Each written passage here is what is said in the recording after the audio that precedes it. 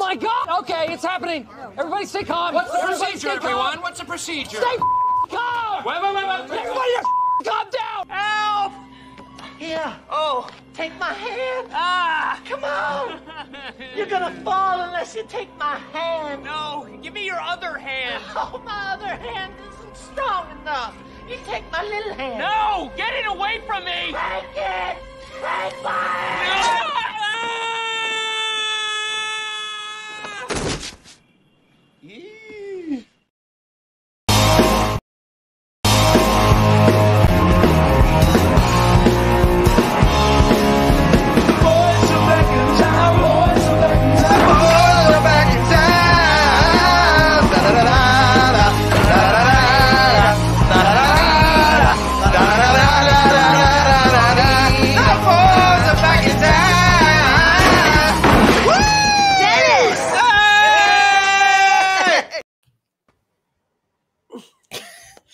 Hold on. What is that? What look is that you're going for? The double, oh, the triple glasses. I'm living in the future, bro. You know what you are. I am a maverick. I am a savage. I am a legend. I am a madman. You never know what I'm going to do next. I can see you in 3D. Are they 3D glasses? Well, I need them, for the 3D Boots and Heels book, so I can make it properly. Yeah. Of course you do. Hang on, you're all full screen. I'll just be like this for the rest of the episode. Yeah. What's up, everyone? Oh shit! Hello, everybody. Hello. There's not many people here. We are, of course. I mean, we do resistance training these days. Being a CG live streamer, it's non-stop resistance training. You're always up against either a Shane, a John, an Ethan. It is what it is. Can't be helped. But we weren't able to do a draw stream this week because we were launching, well, this and the standee and selecting the winners. Congratulations again to Preston and Shant and everyone else who was selected. But we power on. We're here to. I've got to finish this thing. I've got a few characters left to do their highlights properly. I've got some background stuff to fix, and hopefully we'll be able to get this thing done in short order. It won't be tonight, but soon, very soon. I'm sure Camel is happy to hear that. And obviously, there's not enough people here for Camel. He's just bounced. He's like, I'm going to after post games. All right. Matty Fowler's here. Who else? Trevor Wright, Jeremy Burtz. Camel says not on time and homoerotic. Charlie Chan's here. How's your father? Where's Jeremy? Jeremy Burtz is in the house. Atheline. Hello, D. It's with a bit of beer. I see. Who else? PewDiePie was Andrew Tate before Andrew Tate. Okay. Camel got bored, says, how's your father? Well, F us then. What a dick. Hail, Jolly Green. Great show tonight, Jeremy. I really enjoyed that discussion. I like that we didn't all agree. We had different interpretations. Jeremy did a show tonight on the Last of Us. I gotta find out where the hell Camel went. He might have DM'd me. He might have private chatted me. Hold on a sec. He might have just have to restart his computer or something. I don't know. And yeah, it was good. Like I don't remember the characters exactly how some of you do. Even though I did just watch a playthrough, like a walkthrough, just a couple of weeks ago. I don't know. I guess if different people have different interpretations, but it was a fun show. I want to enjoy more of those discussions. Hello, Phantasmagorical. Anyone want to give me a membership? Ask how's your father. That's up to the generous people of the chat. That's up to them. I don't have a wheel, unfortunately, with me. The wheel that I do have, the IKEA wheel, has been banished to the kitchen. So I can't compel you through hypnosis to gift anything, but we'll see. We will see. I was just telling Camel here before, he so unceremoniously just bounced. He still hasn't sent me anything. By the way, where's Rob? We don't normally stream tonight. We don't normally do a draw stream tonight. So Rob is apparently a busy man. He can't just drop things and come and hang in, and that's fine. I've done solo draw streams before. That's fine. I got no problem with that. Just wonder what happened to Camel. I hope he didn't get swatted or something. Anyway, we'll continue on. Asking you shall receive, D. I hope you didn't feel pressured, D. But thank you. You absolute bloody legend. This one's for you, mate. Well, cheers, big ears.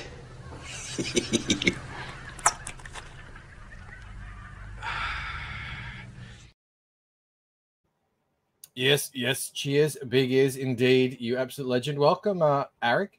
Jolly Green's back again. Phantasmagorical. How's your father? Ask and you shall receive. Hail D. Norin Rad, a member as well now. Fanta, you can call me Fanta. Thank you, I will. It's easier to say. We're joined here by Sumo Thori. It's great to see you all here tonight. Yeah, I don't know what Camel was just in here. Marco Sharpo is joining us, and he just I don't know. I think he froze and then he left. So he has the link should he want to rejoin. We'll just be. I just finished work. It is crazy hot here. I came in. I was just telling this to Camel before we went live.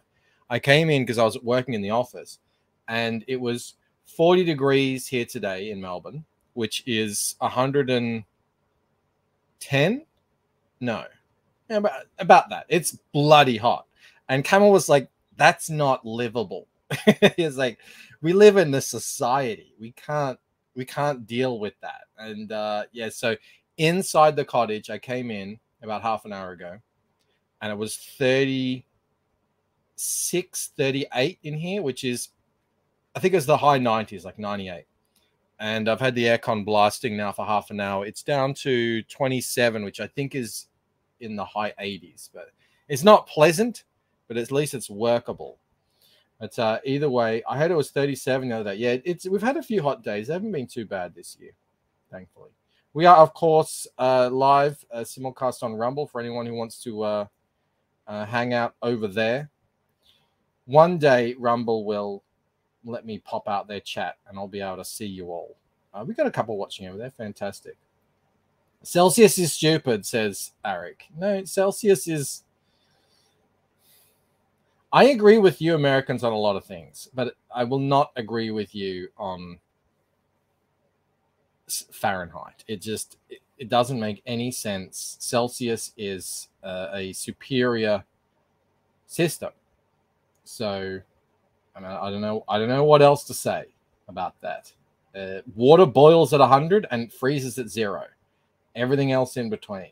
It all makes perfect sense to everyone except you guys. I think I'm going to work on this dude here, Captain. There we go. What happened? My internet just like hardcore was like, God, fuck yourself.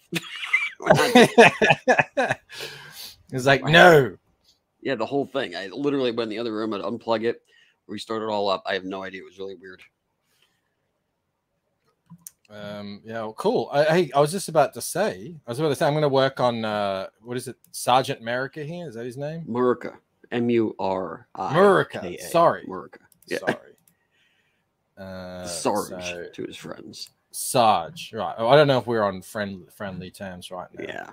Yeah. I was just telling everyone how superior Celsius is to Fahrenheit. Because I was talking about how friggin' hot it is here. D says, you kicked out the English from the US. Why keep their weird systems? Well, the English are now on Celsius. So I guess the joke's on the Americans. How's your father says, it's not superior if it's not American. We don't do Celsius. We don't do kilos. We don't do meters. You do kilos and you do kilometers. Not like, really, though. Like, I don't do say grams like, as well. No, So- yeah, I mean for weed, but like not outside of drugs. No one's, no one says like, give me like 10 grams of sugar. Well, no one. What would you do with 10 grams of sugar anyway? Sugar is obviously dealt out in spoons. I mean, that's just the no stones either. Yeah, my mother, she's old school. She says stone. She's like, oh, you 9 stone, whatever. And I'm like, what the hell are you talking about, woman? We're joined by Belmont. You use metric for your guns too. Yeah, the whole military uses metric. These guys, and there's a Yeah, I'm lot not of in the people in the military. military in the US. A lot. I'm a normie. Okay. Us normies. Well, be here's talking something feet. that's not normie. Hmm. I like what you did. I like what you did with the place camel. You really zhuzhed it up a bit. Oh yeah, it's all up to date. I spent like Looking 5 rad. hours on it today. People don't know how long this stuff takes. It's Oh not god, it was a nightmare, and I was doing it all day yesterday easy. too. Yeah. But it looks fantastic. Wow. I mean, that really, it's like a whole new campaign. That Yeah. image there, it really does. Like, that's the prime real estate. That's your billboard. Right there. Yeah. And, Dan who? that's I like- don't know. And Preston Acevedo as far as No, it was good. It was good. But I also agree, like, fresh it up and keep it going, man. You're at 43,000 dollary dues. Oh, yeah. 30,000 US dollars. It'd be great to have you at Americareenies, yeah. 40,000 US, but 30,000 is pretty phenomenal as it is. So I we went- built that graphic with the shoebox stuff, which I wanted to do at Jump, but I couldn't because I didn't have the quadriptych covers yet, and I didn't have the black and white, and like I'm actually finishing up that X Stems cover, so there were a lot of things that weren't done. So, but it's Yeah. great because now I have it, and you really get an idea of what you're getting. So I think that'll help because before it was just like I had trouble remembering myself. So. I got that, and then I put these two, I'm calling the 30K specials up. I dropped the price of the quadriptych by $5, and originally I was going to do 85, and then it was going to go to 105. I'm just going to keep it at 80 from now on. That's just the price. But what I am doing is I'm making it limited to only 40 copies. So that is going to be hopefully the incentive to get people interested in it. And then there's only going to be 20 of the hollow foil prints of the Preston Acevedo 11 by 17. So if you want that stuff, because both of them and the standee are all limited, you can't buy them as add-ons, which means you can't get them on the back end because there's only so many, for supply. But the shipping on, for example, like the quadriptych cover, it's what it would normally be, but if it was an add-on sale, I had dropped the shipping, so it's a wash. So it's essentially the same amount of money. Oh, cool. Yeah. I like to see you've added it there. You've added it there. I also took some have stuff you got down. Have you got the print big on the campaign page anywhere else, or just here? No. Well, so if you go to the updates, you can see it. Yeah. Of course, I did get that update today. There it is in all its glory. And you Hot got diggity damn. Yeah, and I put all the runners up. I put the second place for Shanth. Yeah, so that all came out good. And what I did do is right now you can still get them as add-ons, issue 0 and issues 0 through 4 with the original covers, but you can't get them anymore directly. So, you had 3 months to get them. If you want them, you could get them in addition. But once the campaign goes into, the faux demand, because we have to do it ourselves, it will be gone. Imaginary demand. Imaginary demand. Yes. Yeah, so as it is now, essentially what the way it'll be is the only ones you can get after a certain point will be the quadriptych cover. And I think that's good because it'll interest people who haven't gotten it yet or want to get it again. And then on top of that, I think it helps the fact that, well, The other ones are officially first prints now, and if you missed that one, then you missed it. So, D wants to know, does that end up in the shoebox? I guess he's asking about the print. the print is not in the shoebox. No, the Not only in the stuff in the shoebox. shoebox are the books. Is there? Yeah. Yeah.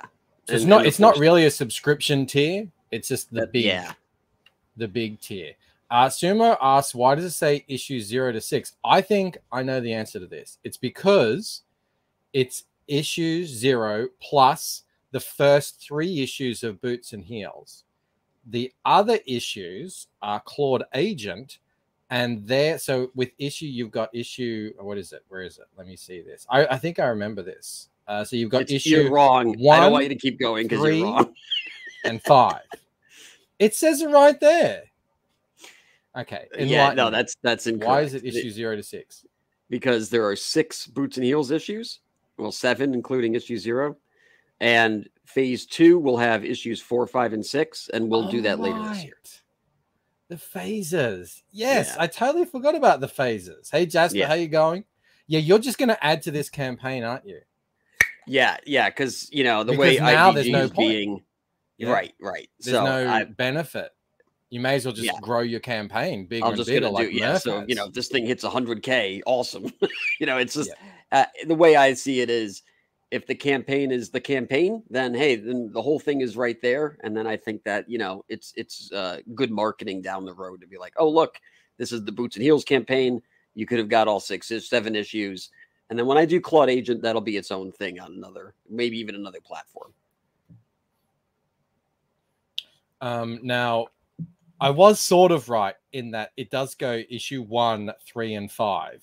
And I'm Yeah. assuming issue 2 is a Claude Agent, and as is issue 4, a Claude Agent. Yes, yeah, but they're not. It's It's sort of right. the intertwining is just to make the You think you're series. Tarantino over here. I get it. I yeah, get it. yeah. Like you don't need to read it like that. It's not going to change.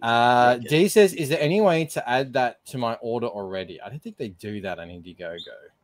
No, and unfortunately, the reason too that I have to sell the prints separate is because they're 11 by 17, so it has to be mailed by itself in a flat 11 by 17 box with a plastic top loader to make sure it doesn't bend.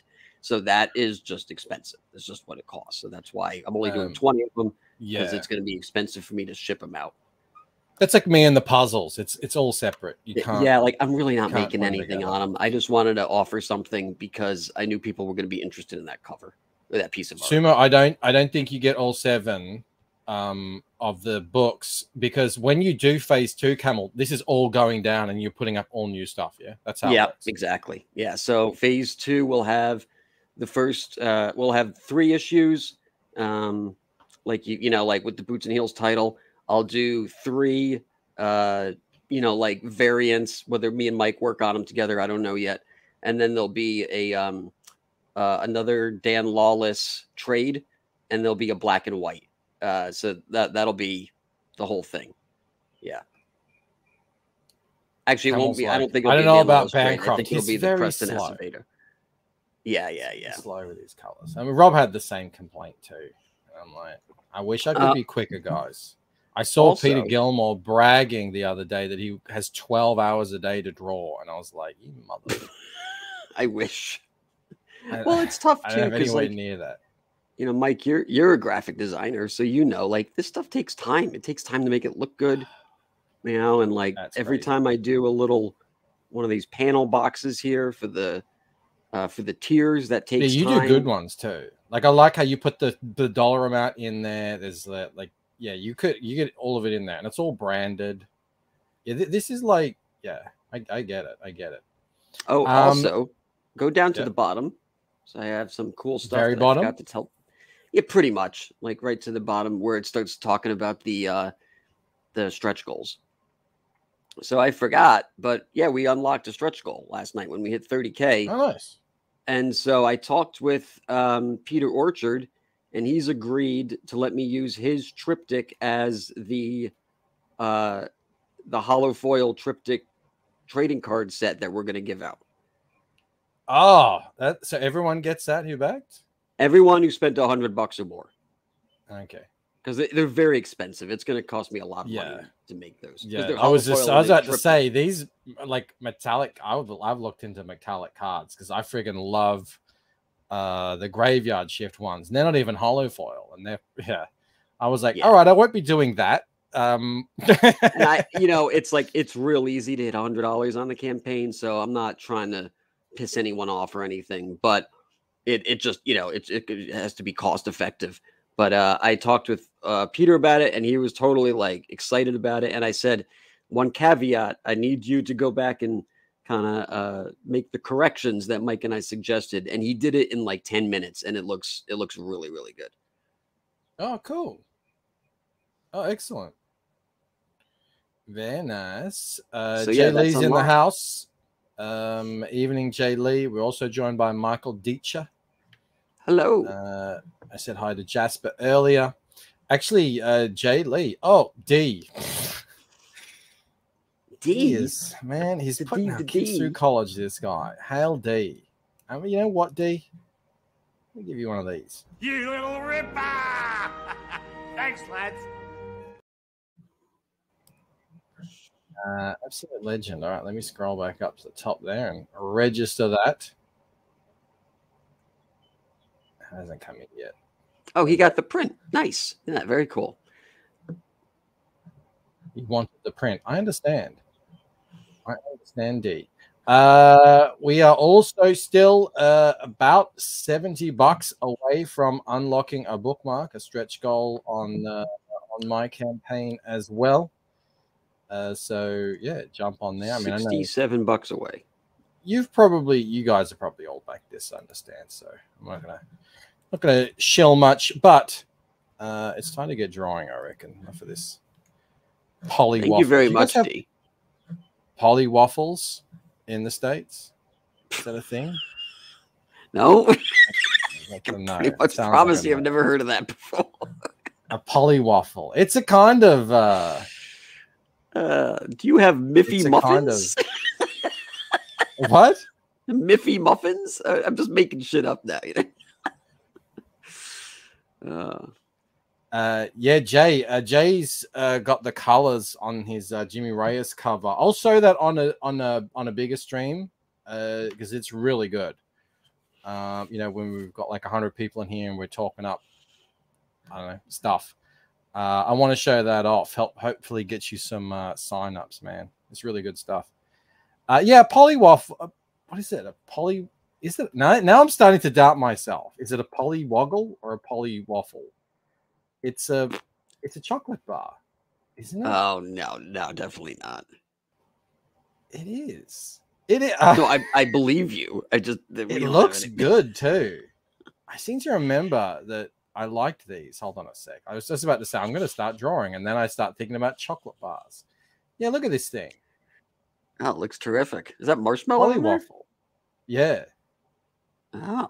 Oh, that's a giant poly waffle. It's actually looks like this. Can you mail me one? I mean, I guess it wouldn't arrive very. If you want anything, from Australia. Get a violet crumble. That's what you want. Yeah. Ask Phil Diaz about violet crumbles. It's like a crunchy, but just like he buys them in the box. I'm not even joking. He buys them in bulk. It looks like a log of shite. Yeah, I saw that. I was laughing. It's log. Can we No, do? Oh, go ahead. No, you want violet crumble. It's a crunchy, but it's a lot harder. Okay. And I think it's a far superior. We call them chocolate bars. I think you guys call them candies. On Sergeant Merca there. Yeah.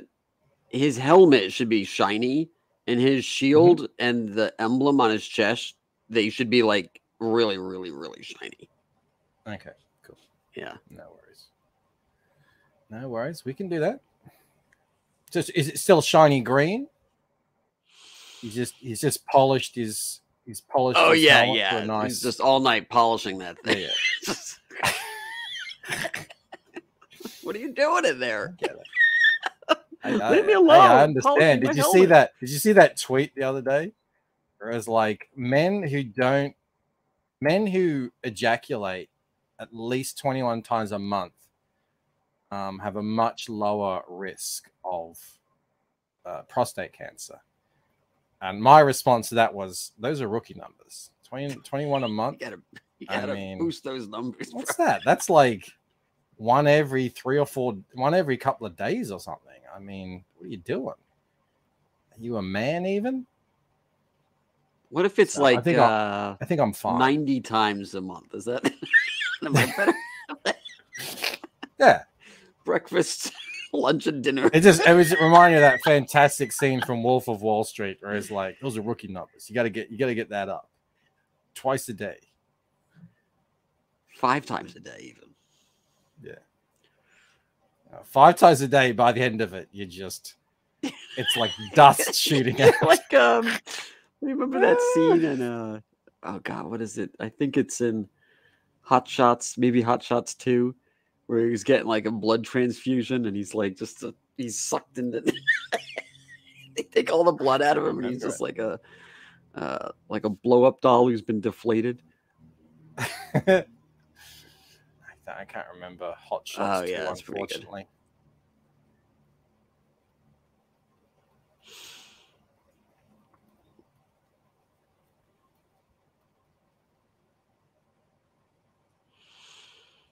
So at the moment, I'm just sort of laying down the kind of, this is more like the values.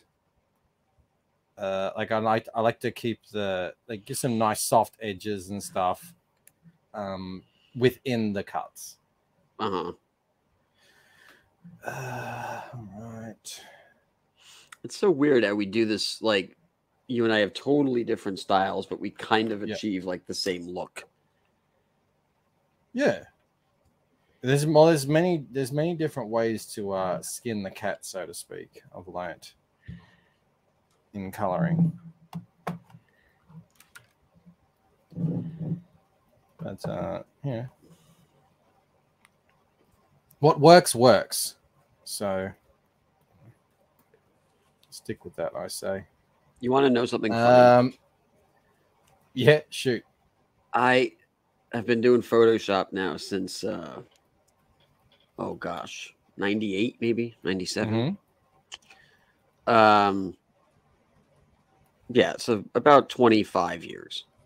Yeah. You know, been working on it, done full comics, done movie posters, DVD cover, like, you know, you name it. I still have no idea nor want to know how to use masks. I have no idea how to use them. I don't know what I'm doing with them. I'm like, well, whatever. I'll just make another layer. Once you go mask, you never go back. I just can't figure like, it out. look I'm at just these wondering why I things. do it. Look at it. Yeah. Isn't I don't that get cool? it. I mean, I Look at guess this. that's not even close. No, I just don't. I think they've never taught These are how all to the use masks them. I'm using. Yeah. That's a mask with a crocodile effect. Yeah, see, that's I would just do another layer. I would just like, here's a layer. You see, the problem when you do another layer is, especially if you're using transparencies and opacities that are not full 100%, is when you want to go and adjust them later. So like when I do something, I just jump in. I don't pause to see, oh, is it the right color? Is it the right tone?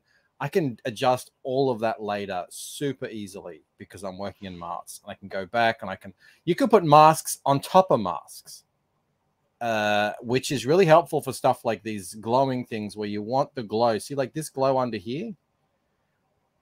I wanted the glow, but I didn't want it to be on top of that's all masked out.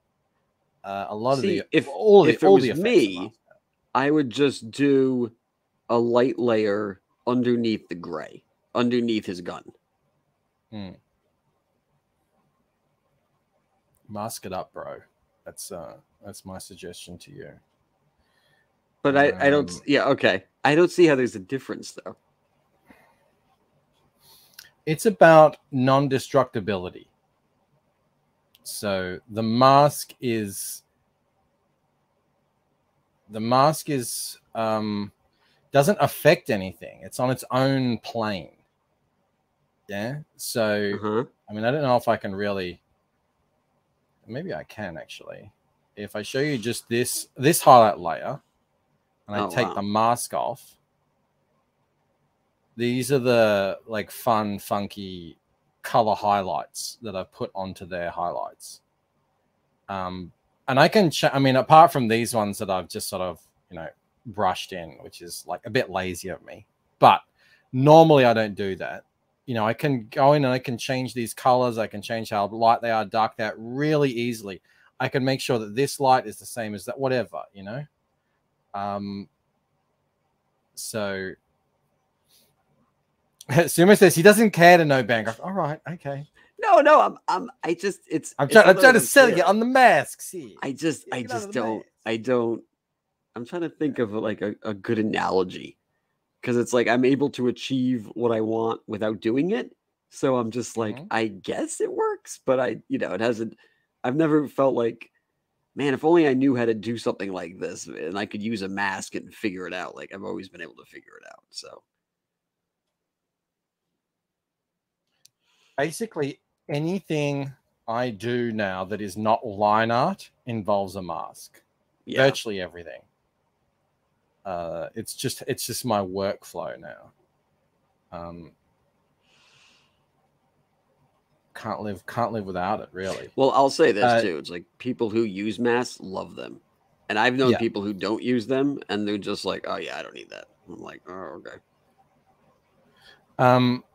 The thing about Photoshop as well is you can use it for 20 years.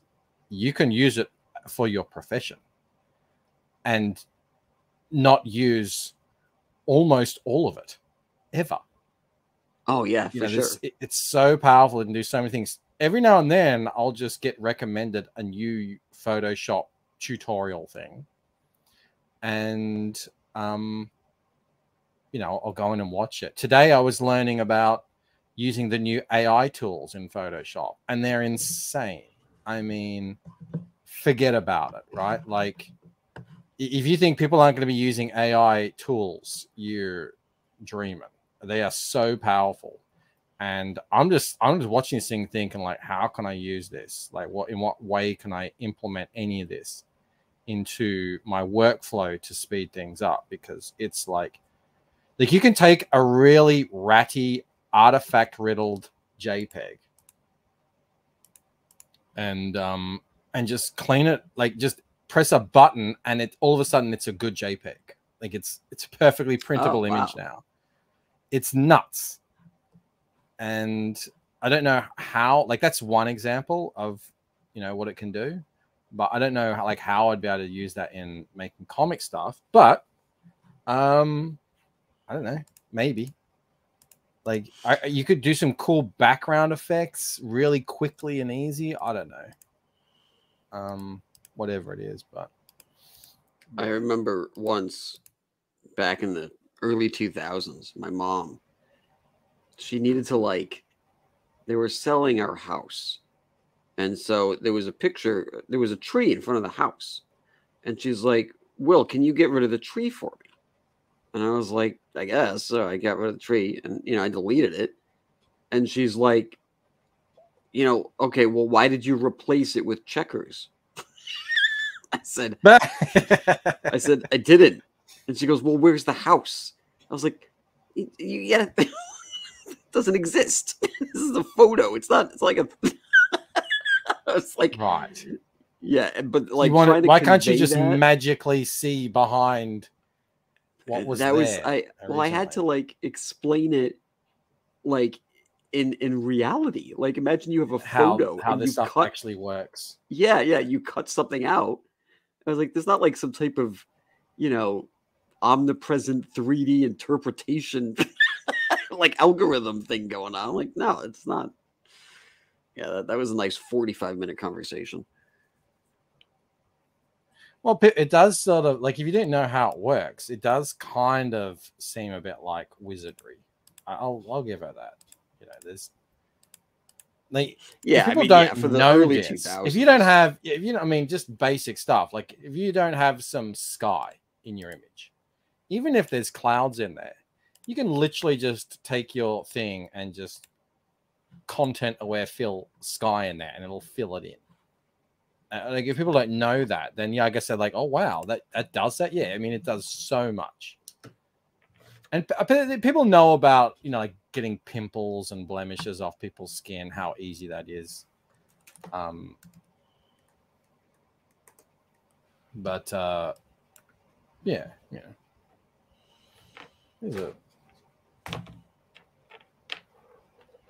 I like. Do you? Here's a question. Do you do action script? You do like scripts, actions, and stuff like that?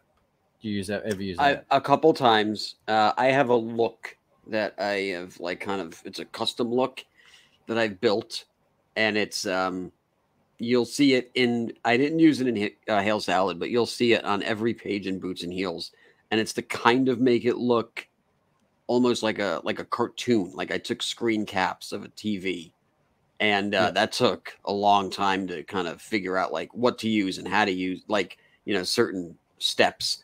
So yeah, I built action scripts for that, because that was something that, you know, if I was to do it manually every time, it would just, you know, just be a massive waste of time. So yeah, they're really powerful if you can get them to work. You know, if you do anything more than once, you should at least stop at some point and ask, can I turn this into an action?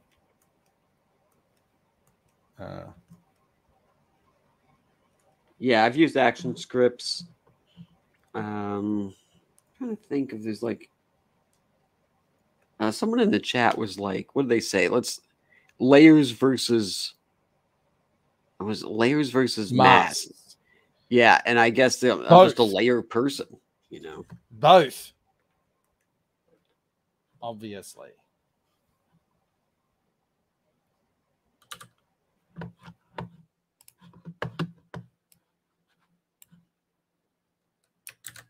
Is it cold over there at the moment?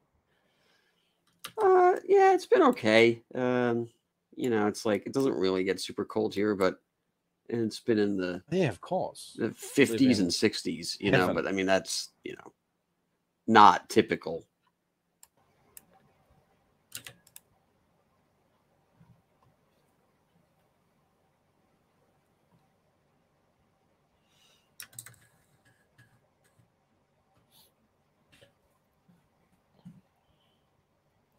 I had an idea today, and I don't know if it's feasible at all. I started looking into it cost-wise. I asked around a few people, you know, in CG and DMs and stuff, who I think might have done it before. I was thinking about hardcovers, because, you know, like, I don't really do, you know, variants and stuff, but I'm not against variants if it's a different edition, obviously, because I'm just doing one. So I thought, if I did an edition that's like a hardcover in a proper European bande dessinée size or something, I would definitely consider a variant, because I'm looking at all these people with these really, you know, massive campaigns, and obviously, you know, they have multiple offerings on. You're one of them, you know, like you offer lots of variants and stuff, because otherwise it's really hard to kind of get that average order value up, right? Because a lot of people are not interested in all the other stuff, you know, merch or whatever it is. Yeah, man, you're entering a whole different ball game with hardcovers. It's like everything. Yeah, I've never been able to find a good place to do hardcovers. Doesn't mean they don't exist, but I've also, like, haven't seriously looked, because I've always felt like, well, I'll get to that when I'm at the point of, volumizing a collected edition of either Boots and Heels or Hail Salad. And I'm not at that point yet, so it hasn't made a huge difference to me. But I mean, eventually I am going to want to, so it's worth looking. Well, that's what I thought as well. I thought, down the track, I'm thinking people have their thing with their campaigns. Your thing is these like crazy, colorful, vibrant cardstock hollow foil covers. That's your thing. Ethan has the chromiums. And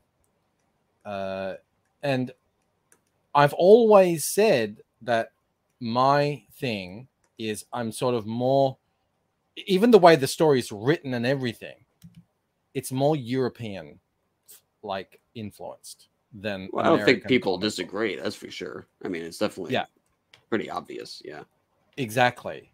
So why not do that? Why not lean into that and do an actual bande dessinée? The problem is, and Fowler brings it up, he used Mixam for the Psycho 66 hardcover, which I have sitting around here somewhere, which I was very impressed by. Did you have to request that size, Matt? Because I don't think they offer that size anymore. Is that like a special request? So there's they don't offer the bande dessinée size, which is quite large, and that's what I would want to do if I want to do a hardcover, because people don't know when you get these French books, it's like a punch in the face. There's something about that scale that just hits you. It's like the difference between watching on a VMAX or an IMAX versus just a little tiny cinema or something. Right. It really does have impact. So the problem is Mixam, which, I've gotten some stuff recently, some tests from Mixam, which was immaculate printing. They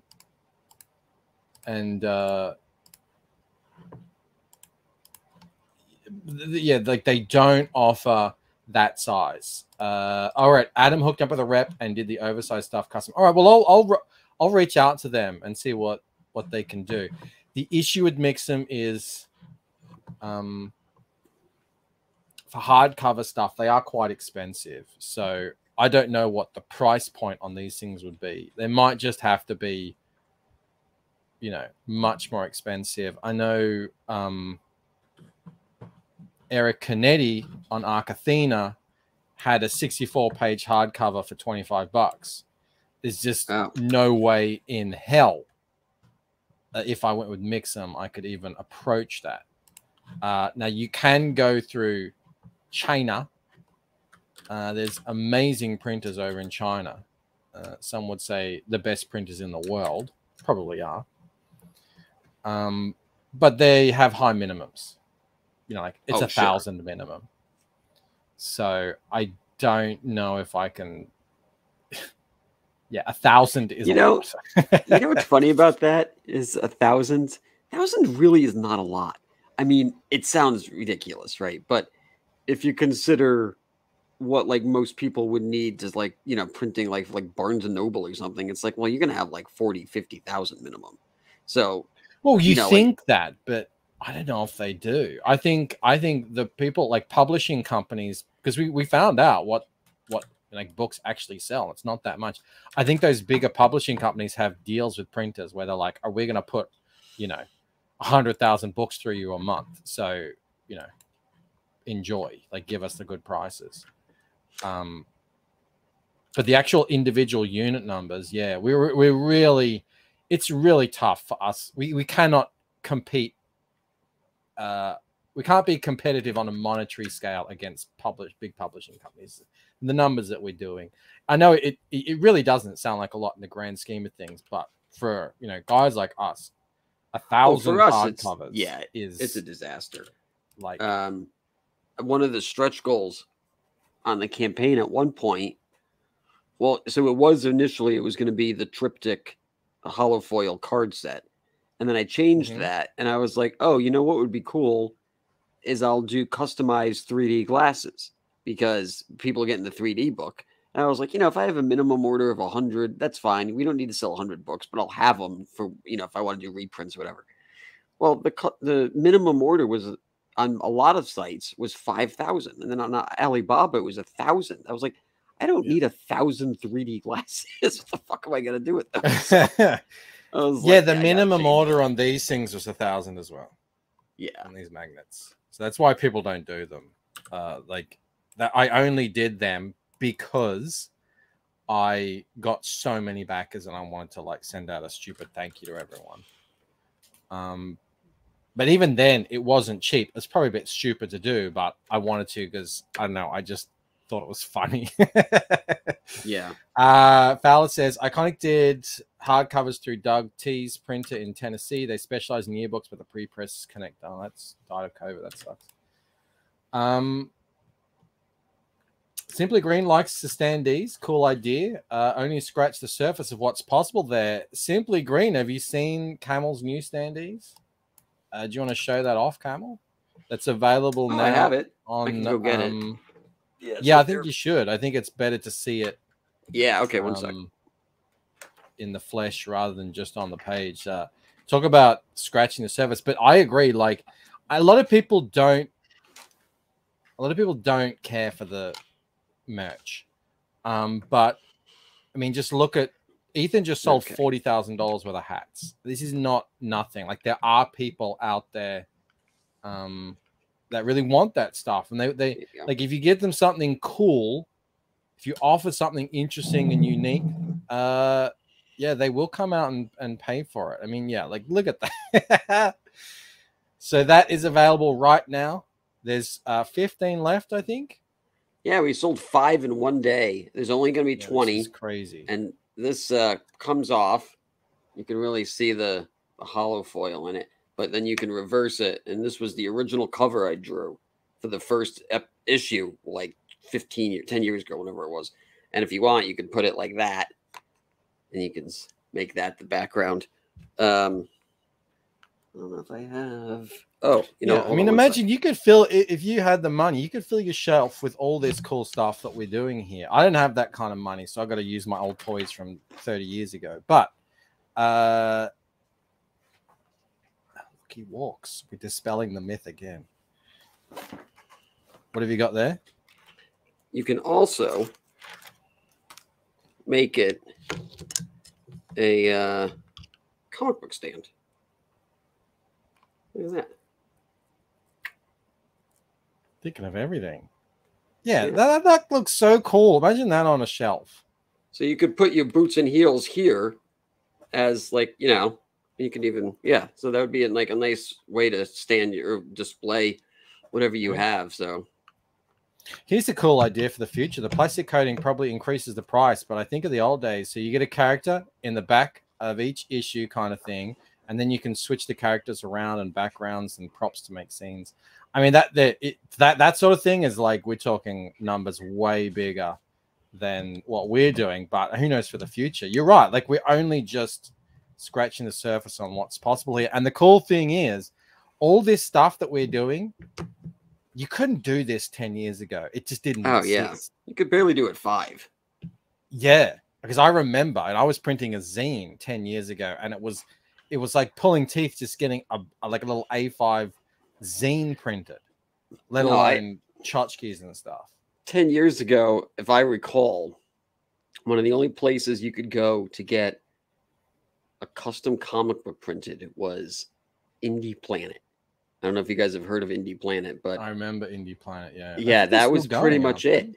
I mean, and then it was like, you had people doing that, but then it was also like, oh, well, you want to get in Comixology. Well, Comixology just turned out to be the biggest fucking joke in the world because it's not even around anymore. So it's, yeah. Isn't that like digital now? Or it closed down, didn't it? Yeah, well, it got bought by Amazon, and then Amazon just saw it as sort of like, it wasn't even a lost leader. It was just, it was just taking up space, and they're like, all right, let's get rid of this thing.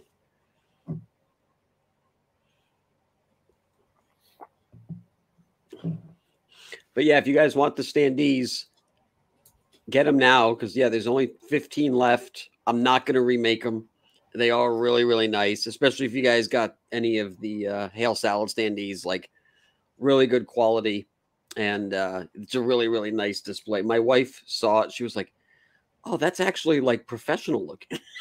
I was like, thanks, That's babe. actually really good. I thought you would just like kind of a, You're not a hack like I thought you were, babe. Thanks.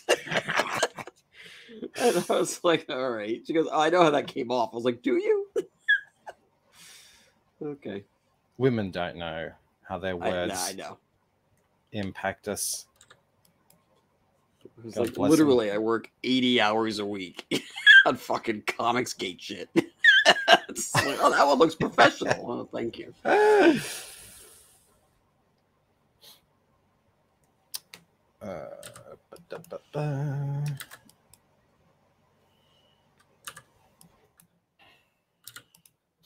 What were we just talking about? I can't even remember. I felt like we were talking. Oh yeah, the hardcovers. Yeah. So it's either you go to China and print 1,000, which, yeah, cool. You get a much lower. Obviously, you get a much lower per unit rate, but it's like I don't know. I don't even want to know what the overall cost would be. And then you got to somehow house them like the overprint and sell them eventually. Mm-hmm. Or you go through a site like Mixam, you get something a lot closer to what you sold, but you've got to really kind of charge a lot for them, which might be fine. I don't know. I guess you're going to sell less, but you're charging more, sort of thing. I don't know if there's any way around that. I don't think there is. No, but I mean, this is the age-old issue with any type of, product ordering. So it's like it's not like unique to us or independent crowdfunding comic books or anything. But I know if I do it, I'm gonna get people saying, "Wow, who would spend that kind of money on like I can get a hardcover book at Barnes and Noble for." Oh God, I'm so tired of that.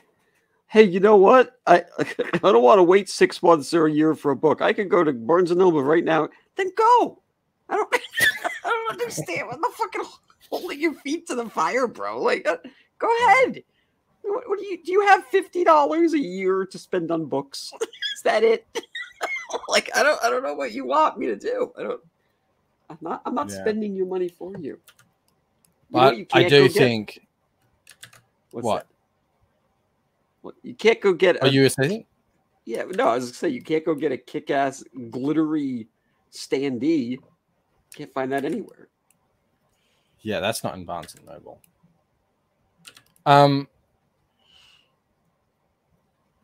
I really want to do it. I think I want to do it. Like it fits with the thing. I go on about bande dessinée in this format and everything.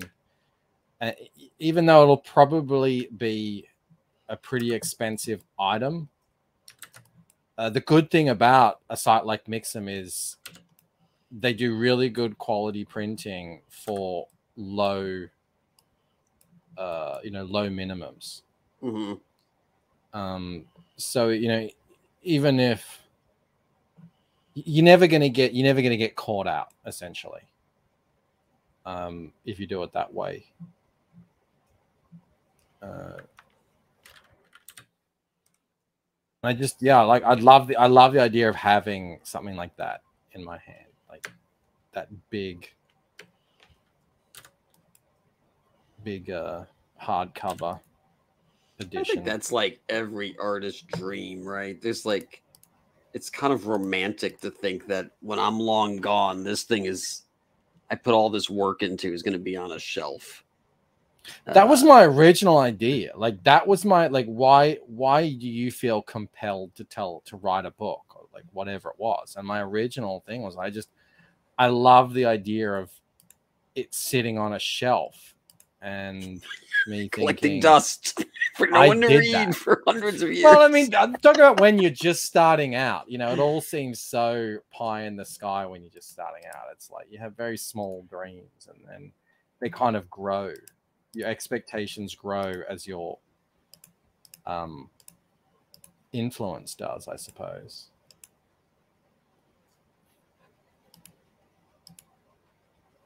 How many books in this arc, Bancroft? I've got in this main story. At the moment, it's 6. I would love to somehow be able to compress that. I don't know how, but you know, with comics, I think you should be trying to go shorter rather than longer. Like when I say that, I don't mean like rushing through anything. It's purely just, you know, if they're like, when I started, it was probably, you know, 7 or 8, and then you realize, you know, you don't need all this stuff that you've put into it. Essentially, you can compress things. You can be a better writer. Like, I like to listen to writing videos every now and then. You know, any pro writer will always tell you, like, get the story down to the bone, like just what needs to be there, and make it concise and good and all that sort of stuff. So I think it's down to 6. Last time I did a sort of reorder of how the actual books are gonna go. But in the meantime, there'll be like lots of little side books along the way. You know, this thing, that the timeline we're working with is, you know, from ancient history to now. So would the larger size be a version 2, a recut of the first 6 books? No, I'm talking about like releasing, like doing, these would be essentially, you know, everyone does variants, you know, like get the, there's variants on the Boots and Heels campaign. There's variants on every campaign except mine. I've always because I came to this, you know, through European stuff, and I don't remember seeing many variants there. I don't think they really do them. I was just like, I don't know, it just didn't feel right. I can never explain it. And everyone always say, you know, you're leaving so much money on the table by not offering a variant. I'm like, I understand that, but I got to go with my gut with what I'm doing. Otherwise, yeah, it just won't feel right for me. Now, having said that, if this is the hardcover variant, I'm more than happy to do it. So it would probably be a different sort of look in the hardcover, you know, maybe a different kind of art. I don't know. Again, I just sort of came up with this idea today. Just brainstorming ways I can sort of offer more on the campaign. Yeah, as long as it doesn't become this, like, you know, rapacious business practice of like I got accused of that in Hail Salad. I think there were 7 covers, and I just was like really into drawing the covers. I mean, of the 7, only 2 of them were from other artists. I did 5 of them, and technically I colored the 6th one. So it's and so people thought with Boots and Heels, like, oh, there's gonna be 1,000 covers, and there really aren't. Every version has 2 covers. There's just, because there's 4 issues, you know, it gave me a chance to do lots of different covers. But really, it's just, there's only two. I mean, like the Dan Lawless covers for the trade. Well, there's no other trade. You know, there's a black and white, so I did a black and white cover.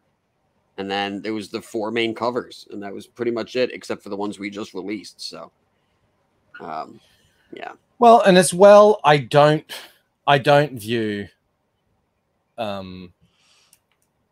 variants in this space in crowdfunding to be rapacious, if we're going to use that word, because it really is a take it or leave it situation almost always. There's a few guys who do like put them into higher tiers. Like, you know, if you want to get this cover, you've got to get all 3 or something. And, you know, some people like that. Some people don't like it.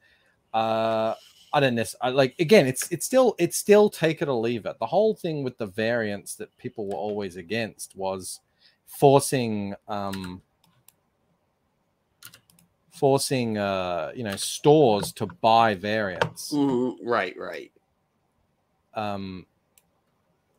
Yeah, and that would be like, yeah, that's exactly. the real money grubbing. Like, I never did anything like that. Where it's like, no, well, if you spend $200, you unlock this. No, there's nothing like that. It's just it's there if you want it.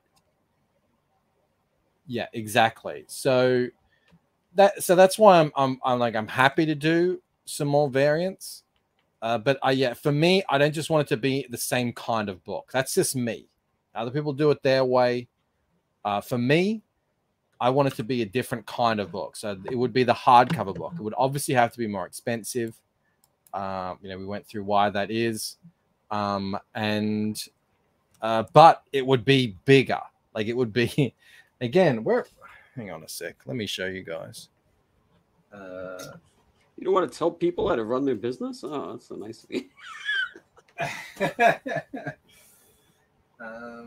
a comic. Here we go. Battle Brick Road. So solo layout. That's the size difference. Let me see. This is a normal European bande dessinée. Oh yeah, it's huge. That's a big difference. So when you open these things up, it really is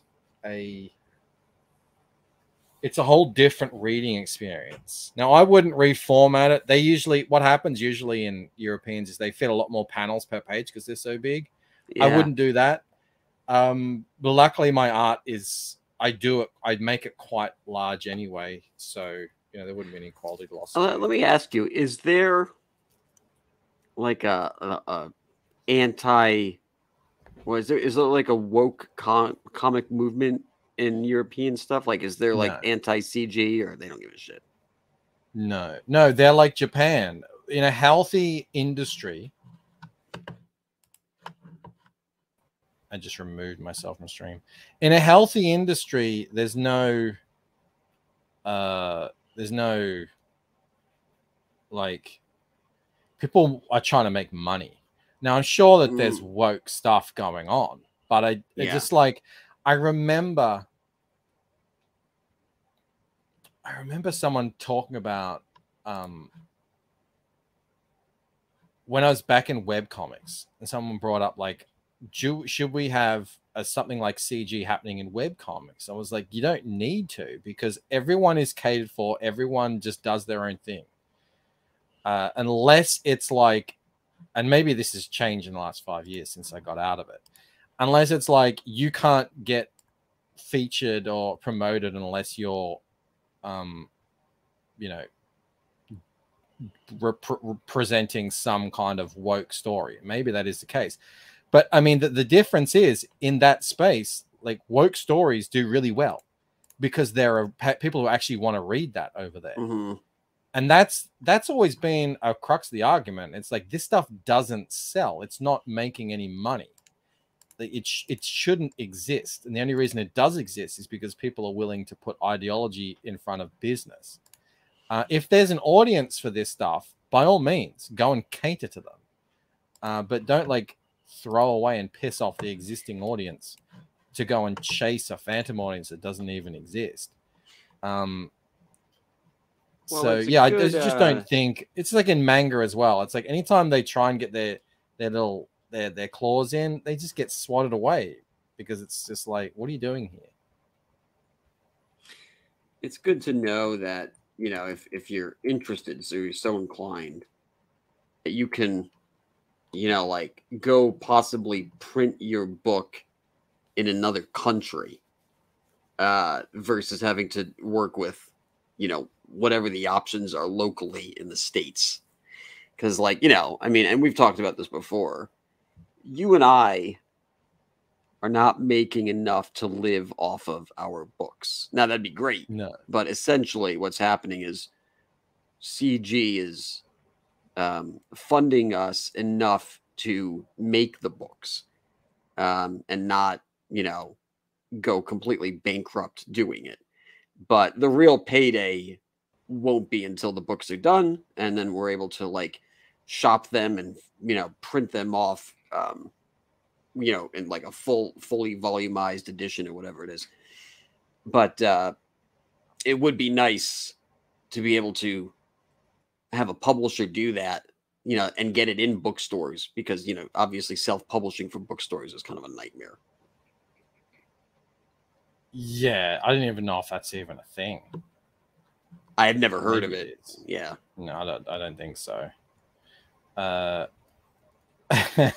Felix says, so that's why Mo is near. You're talking about manga.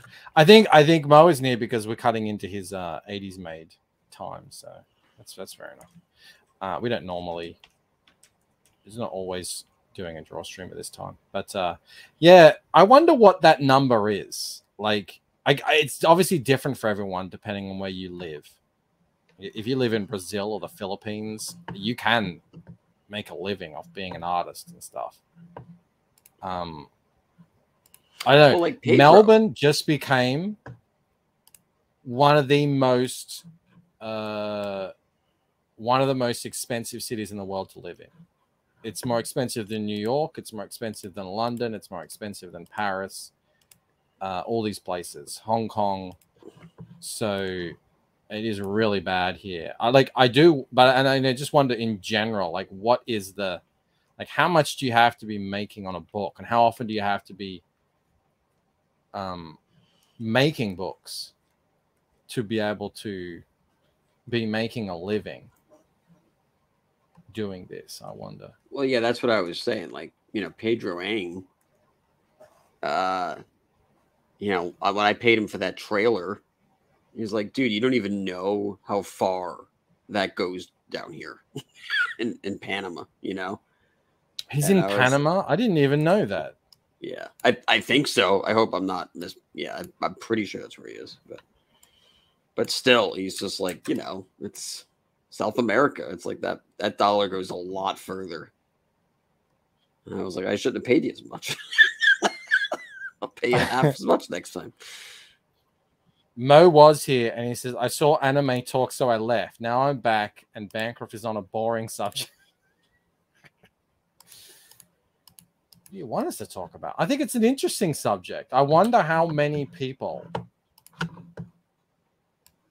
are actually like making a living making comics in the indies. I can't imagine it would be very many.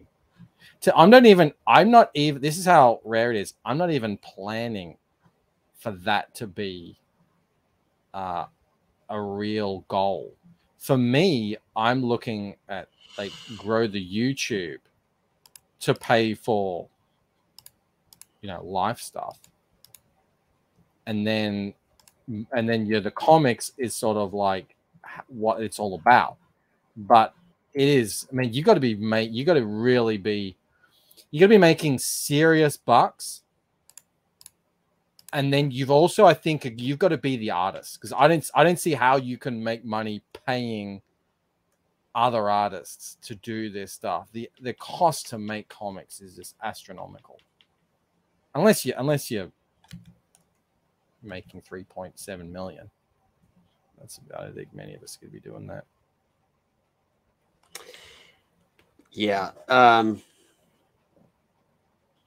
Yeah. Simply Green agrees. Yeah, on comics alone, probably relatively few. Add some merch, super chats. That's it. Like super chats, merch. Exactly. That's what you really got to have as well. Otherwise, it's. I mean, even like guys who are super, you think they're super successful in the space. They still have day jobs.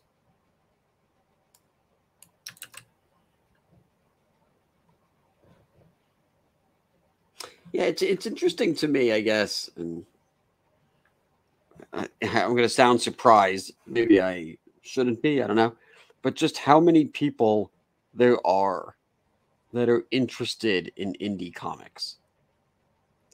Like, it sounds, like almost like an insult. It's not supposed to be. I'm just like, maybe it's because when you go indie, you're gonna lose the kind of polish that you're gonna see in the mainstream. You know, because you have 15 people working on a book. So you really have to be interested in, like, whether it's the creator or whatever. You know, CG has the added benefit of being a bit of a movement as well. But, like, you know, let's say that aspect kind of dried up and it was, you know, the culture war wasn't as important. And, you know, to some degree, like, you don't want the only reason people are purchasing your stuff is because they're fighting a culture war. Like, you want them to like what you're doing, right? So, well, eventually it dries up. Right, exactly. That's what I'm saying. So it's like, you know, you want to have a little bit more of a, you know, you want to be able to, like, hold up to time and make whatever you're making, like, interesting. But, like, yeah, it's just, there's a whole community out there of guys who are like, yeah, I just genuinely am interested in indie stuff. And that's cool. There's stuff here that, like, the mainstream just wouldn't touch, you know. So they're not going to make that. the comic skaters versus the X-Thems? That's not a thing?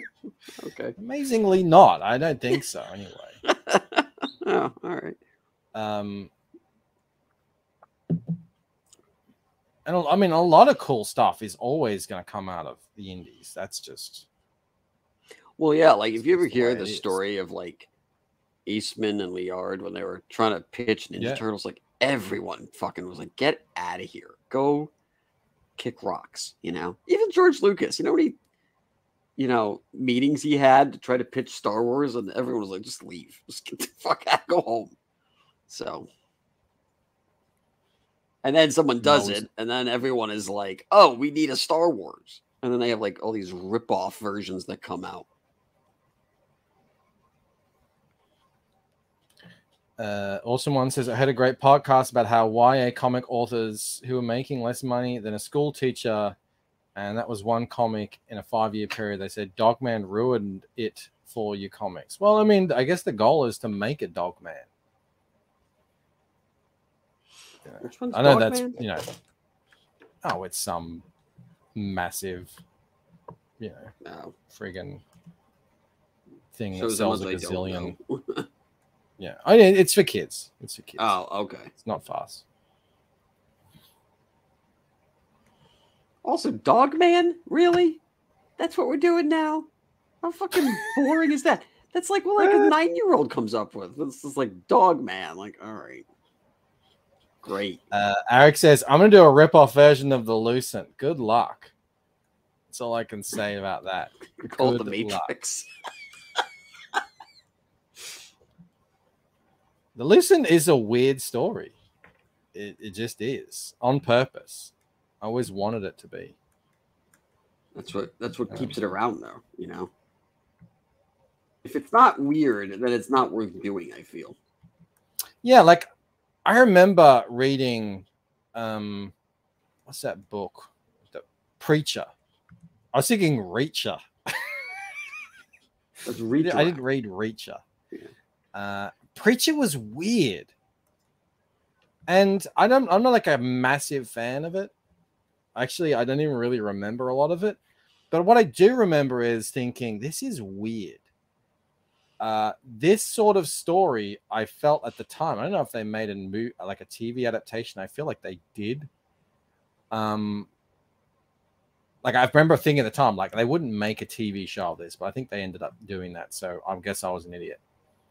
But I liked that. I like, yeah, like, should be a bit weird.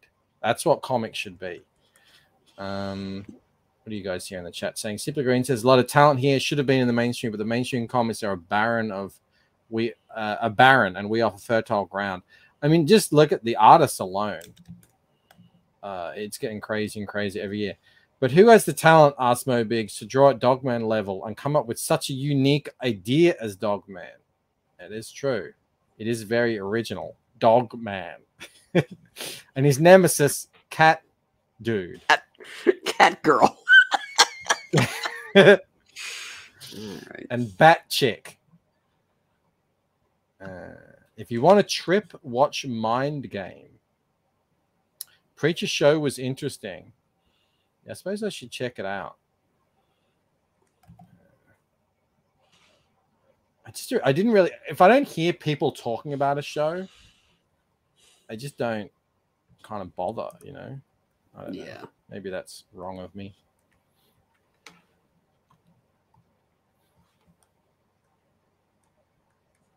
Dog Panic versus Catwoman. Hottest new show. Oh, Catwoman. Huh, that's a good one. Gotta remember that. Yeah, I was thinking, you know, because we had that contest last night. I was like, man, we really had a lot of good entries. Yeah. Like there were some entries in there. I was like, these are, I mean, if this was the only one, you know, it would have been great. But there was so many. And, you know, it's kind of a good problem to have. But, like, you know, I genuinely feel bad. I was like, we had 4 or 3 runners up. And I was like, but they were all good. I mean, like, Vaughn's was great. Odin's was great. You know, Oh, there were Dan others Lawless as well that won didn't until make he the didn't. runner-up thing. Yeah. There were others as well, like Alan Alonso's. That one was really good too, yeah. Peter Orchard. Yeah, there's some really good stuff in there. I gotta see if I can use Alan's for something, for anything, because it is good. Mo just said he Googled Dogman. There is a book called Dogman: A Tale of Two Kitties, which is apparently the title of the shitty Garfield sequel. I didn't even know there was a Garfield sequel. Dogman's enemy is Cat something, like Dr. Cat. Oh, I mean, you know, look. Good one, guys. Well done, I guess.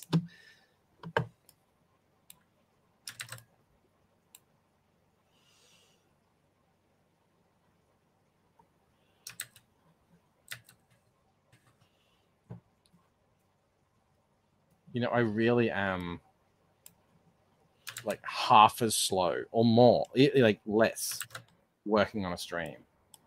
I do understand why people are like, they don't want to work on stream. I am like, I've realized that I am not a multitasker. I realized that through streaming. Like my brain just, like I lose 20 IQ points, and I need that IQ for the coloring, for the drawing. I can do fine. It's not an issue drawing or coloring, but I can't be hosting. If I'm hosting, forget it. But if I'm like this, I'm working just as fast as I normally would. But... Mo says Dingo Man with ginger root art quality would be the most popular YA book in Australia. Dude, I pulled out the ginger root hand the other day. Why did I? Oh, was that yesterday? Yeah, it was yesterday. Yeah, my stream, because we were looking at some dude's robust. His hand was like this. Yeah. Like, oh, I've seen that. I forgot what this looked like. I mean, that is special to draw that and go, yep, that looks good. That's a hand. I did it. Well done, me. Like that's like your dad patting you on the head, saying, "Yeah, it's really good. Let's put that on the fridge." I mean, that is put it in the fireplace. I didn't, because I was just looking at the ginger root magnet for so long.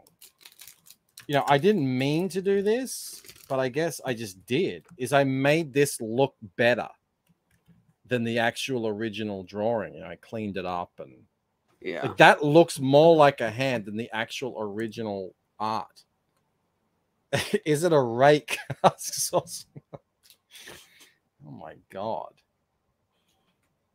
But that's so like that's funny, like when you think back what you were kind of up to.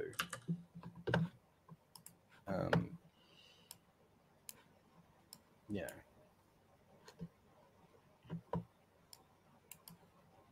Yeah, with your art. I mean, holy cow. Some person, is that Lieutenant America? No, it's Sergeant Murica. And that's an adult mutant Hapkido Gator. No, that's Comics Gator, obviously. Is that guy on the motorcycle the Gunisher? No, it's Time Puncher. I like all of these names. Obviously. They are pretty good, the Gunisher. He doesn't have a skull on his chest. Yeah. He's got a fist. But it's a white fist on a black shirt. So And who's that behind him? Is that Zordo? yeah. Here's Bleepy Bloop. Here's Beep Bop. In honor of Zordo. in No, honor Zordo. of, I mean, for the Zorro looking guy. yeah, I know. I'm just Yeah. coming up with new ones. This is LSD Girl. This is Rob Arnold 29.99. You know, like every character had their 2099 version in Marvel. This is Rob Arnold. He's got the opposite Rob Hawk. Oh yeah. Well, the Rob Hawk could come through it, you know. Yeah. But he's trying, but it's not working for some Yeah. reason. He got radioactively enhanced everywhere except his Rob Hawk and his genitals. Carmen Sandiego. There she is.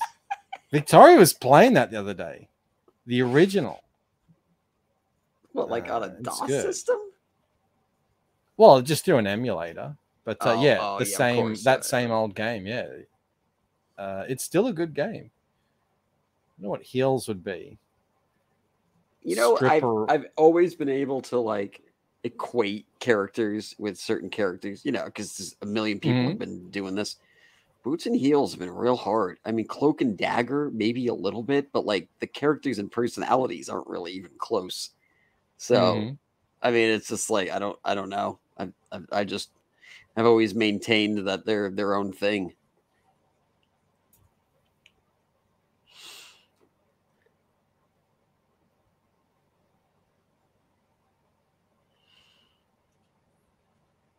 The Gay Blade is a real movie, says Awesome One.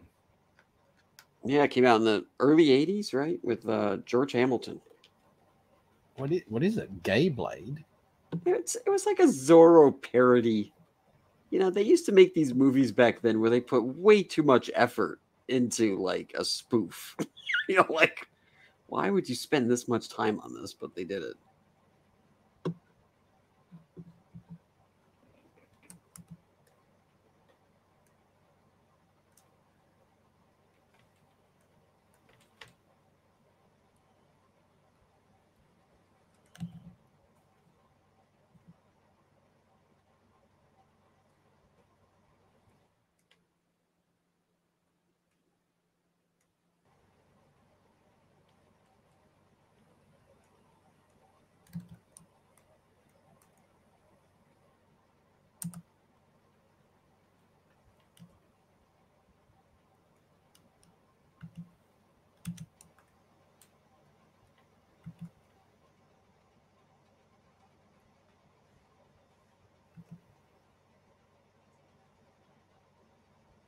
Courtney's Fellowship of Oddballs has joined us. She says, hi, Bancroft. Hi, Camel Moon. Hello, Courtney. Great to have you here. Hello there. No. Welcome back. Welcome to the show. How many people watching? So I've gotten halfway through the Two Towers. Where are these towers? Oh, yeah. I have no idea. There's no towers. I never heard of it. It's just Okay, so for everyone in the chat who isn't aware, Camel thought that for how long has it been now? 20 years. He's thought that the Lord of the Rings insisted upon itself. He didn't care thought for they were it, terrible. essentially. I thought they were dumb movies. And then I Yeah. was He was just thought, oh, this is all just hype. This is all just like, oh, it's so old, so it's all hype. And recently he went back and watched it. And what did you say to me? You were like, this is like the greatest movie ever made. I watched. Well, so like, let me tell you how it started. I'm playing this game for PS5 called Dark Alliance. and it's a Dungeons and Dragons game. But it's not. I mean, it's like a third person action-y, you know. It's like Diablo, but it's third person. And so, you know, I'm liking it. I know it got bad reviews. I don't care. I like it. I think it's fun. But I don't know anything about these characters. I picked it up because it was $10. So I was like, all right. So I'm playing it, and I'm hanging out with like Aldous and Ravener, like in a back room. And I'm telling them about this game I'm playing. And so they both start like listing off all these characters and like the story and all this shit. And I'm like, oh, have you guys played the game? And they were like, no, this is Dungeons and Dragons from like 40 years ago, bro. I was like, oh, I don't know. I have no clue. And then Aldous was like, what did he say? He was like, it's it's like a kid version of Lord of the Rings. And I said, oh, I could see that, because as I'm playing it, like there are moments where it felt like what I remembered from the Lord of the Ring movies. I was like, well, I've only seen them once, so I don't really remember. So then I'm on HBO one night, and they have all the extended cuts. And I was like, oh, I could watch this again. You know, I haven't seen it in so long, and now I'm kind of much more interested in the lore and the fantasy aspect. I used to hate fantasy. You know, I kind of like it a lot. And so I'm watching it. And I finished the first one, The Fellowship, and I hit Mike up, and I'm like, that's like one of the best movies ever made. It's like, that was just amazing. And he's like, yeah, I know. Like, yeah. Actually, Victoria asked me, what's your favorite movie? And I said, it's Lord of the Rings. Like that, when I'm taking in the whole sequel, I was like, if I really say, like, what movie would I really not want to just go away? Like, what will I always watch? And it's the Lord of the, like, I just love going back to it. I think it was a massive triumph. So it's good that you finally discovered it a little late. Have you ever heard of Tolkien? Have you know this guy? Never too late to get involved. Anyway, so I started Two Towers, and see, I didn't like Two Towers in the theater. I remember I fell asleep, and I woke up, and like these trees were like sticking their head in the water because they're on fire or something. I'm like, and I went back to bed. I was like, I don't know what's going on. Now there's talking trees. Get the fuck out of here. Yeah. But I'm watching it, and I gotta say, I haven't really changed my opinion. Like, I'm halfway through it, and I'm like, it's still kind of boring. Like, it actually feels... Well, you're watching the extended cuts, aren't you? Yeah. Yeah, they extended the ever-living out of that movie. I mean, even hours. Me, and I'm like, I just told you, I think it was the greatest movies, Yeah, I watched the extended cuts, and my thinking was, well, I'm not going to do that again. Like, okay. Once is enough. I want the whole story, and I'm not going to read the books anytime soon. Yeah, but you're not really getting the whole story. You're getting the movie adaptation of it. The whole story is contained within the original theatrical cuts. Like, it's basically just like before the editor sat Jackson down and was like, dude, come on. Well, yeah, because there are scenes in there where it's like, look at all the villagers walking. And then there's another scene of the villagers walking. Like, I got it. It's a long trek. Let's get the Helm's Deep already, you know? It's no, look, it is the my least favorite of the three, but there are some great moments in that. Well, I'm hoping it picks up because, like I said, what are you up to? It. Where did I stop? It's exactly halfway, and okay, let me think here. God, so much is happening. So there. Hang on. Did you get past? Is the king still a monger? Like, is he still all like that? Yeah, like so like Gandalf the Grey like tricked him, right? And he's like, I'm Gandalf the White, bitch. Yeah. He's like, oh no. Yeah. And they like, all right, so he's woken up again. Yeah, yeah. You know what else is weird about it? It feels, and I don't know. I mean, maybe this is the case, because I remember really liking Return of the King, and it almost feels like Two Towers wasn't directed by Peter Jackson. And I know they were, but I'm almost wondering if he spent more time in prep for Return of the King, because a lot of the shots in this are very basic, and there's not a lot of cinematography going on, and it almost feels like a lot of second unit directors did the second one. I don't know about that. There's like some of those sweeping shots. I'll tell you, it was all filmed together. Like it was all filmed as one film, the whole thing. So they went down to. It just there are shots where there's some sweeping shots. That's fine, but like if I'm telling you, as someone I've just watched both of them back to back, like there's a lot of just like standard 2-up shots, like close-ups of faces, whereas in the first one it felt like they were doing more with like trying to like compose the shot and like with some type of lighting. This is just like we're outside on a horse. Like, okay, that's fine, I guess. Mo says Return of the King cut out the 2 coolest scenes. Which are those, Mo? And left in the pillow fights. Oh yeah, just wait to the pillow fight scene. If you thought Top Gun was a little homoerotic, you just wait until the 5-minute slow motion pillow fight scene. Are you serious? I'm exaggerating, but there's a bit. It does get a bit like you do.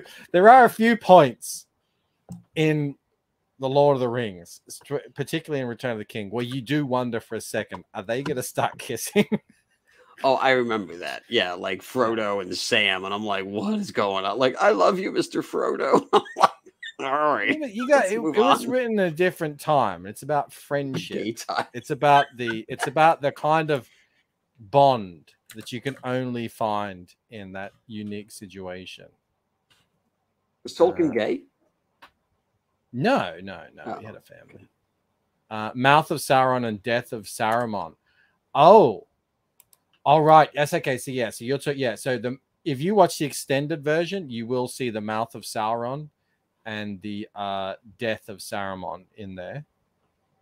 They were cut, and Christopher Lee never forgave Peter Jackson for that, I don't think. Because he already had to deal with the fact that essentially in the books, I'll just say, like, this isn't really a spoiler because you already watched it.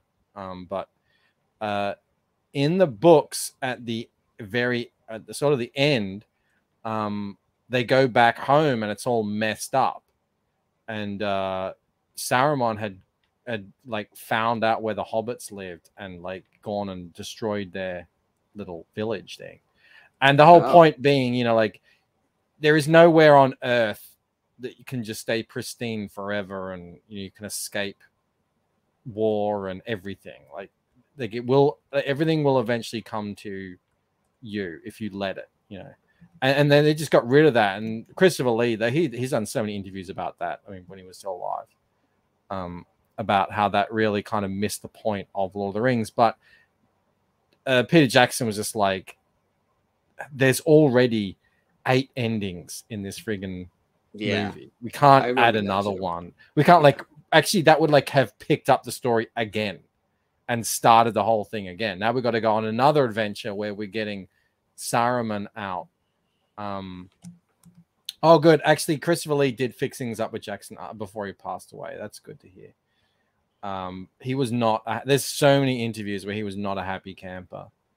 About because like Mo's right. Like Saruman you just forgot about him. He's just like, like he was a big bad guy in 2 movies, and then he just wasn't. I thought doesn't Gandalf kill him? He does. That's an extended scene. Oh no, Gandalf. I always thought I remembered him getting killed. But maybe he does. He does get killed in the movies, but not in the theatricals. In the theatricals, you never hear from him again. He got his. And it wasn't Gandalf. It was Wormtongue. In the extended, you get to see it. Like they did. That was sort of like the alternative to the Raising of the Shire.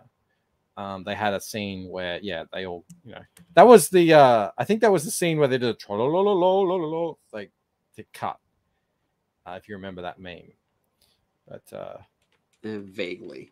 Some person says he wasn't gay; he was just British. That's enough. So Gandalf said, "Grab a hold of my beard, Samwise. I've yet to show you my other magic staff." There's some friggin'. I gotta watch it again. Now we're talking about it. I gotta have to watch it again. This is some of the dialogue in that is just so classic.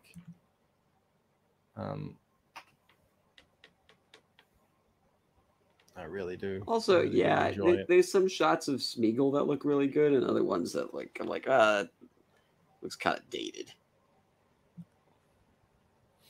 I don't mind about that. Speaking of like cool effects, did you see The Last of Us? No, my wife wants to watch it, so I told her we'd watch it together. But her sister's in town, so we'll wait till she's gone. They're all, as far as I'm aware, I mean the creatures. Did you play the game? Did you watch? No, I just wasn't into it. Yeah. It's a zombie movie, but instead of like a virus, it's a fungus. Oh, I mean, I know everything about it. I just Oh, okay, cool. Yeah. All right. The zombies, they're all like, as far as I'm aware, they're all physical. Like, they're traditionally made. Oh, that's cool. And it looks amazing. Like I'm gonna make a short about it later after we get off the stream. Like they look so cool. They're some of the best kind of new monsters to hit TV, I reckon, I've seen in a long time. And the cool thing about it is they have all different kinds. There's clickers and runners and bloaters and all this sort of stuff, and they all look cool already. So and that, like, I mean, that stuff never dates because it'll always look rad. Like, it's funny, you don't really notice it at the time with the digital stuff, but eventually you do kind of see like what the kind of the artifacts of the digital, like you can tell what era it's made in when it's digital. Oh yeah, sure. A lot of the time. And I get why they did it, because we watched Jurassic Park the other day, and it's, oh yeah, that's a rubber dinosaur. It's very dry. Dinosaurs are very dry and rubbery, like Jurassic Park, the original. Oh yeah. Yeah.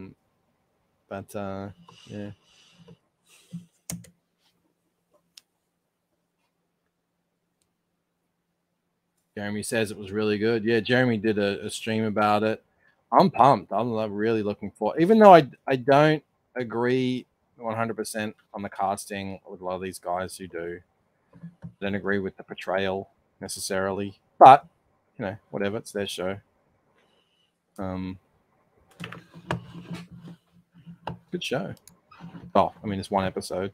It's a good episode, I should say. My worry is, and this is what you see with a lot of these shows these days, is the first episode's good, and then it's just like that's what people are saying on Twitter. Bourville. It's just like we've spent, the whole second and third episode is like we're going to be in a truck talking for like the whole thing. Now, like, oh god. That's what happened with a show recently called Peripheral. I don't know if you caught that, with the girl from Kick-Ass in it. Well, she's not a girl anymore; she's a woman. She's all grown up. Good for her. And man, the first episode of Peripheral was just it was great. It's essentially it's sort of like the near future. Everyone's just using VR games and stuff. There's a whole economy based around it, and she's like really good at it, but she's got to do real life stuff. Her mum's sick. Anyway, she kind of gets sucked into this situation, and it kind of bleeds into real life, and they have to fight like real life stuff at the same time that she's fighting in the sort of digital. It was really good.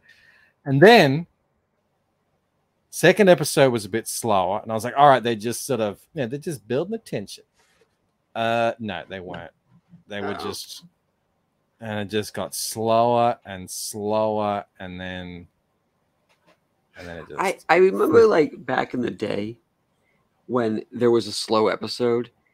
Usually, what would happen is there would be like a mini arc, right? There'd be like, I don't know, let's say you're watching The Shield or something, or 24. It's like, all right, we did like 6 episodes or 8 episodes, all high octane. And then it's like, before the next arc, we need like a breather episode.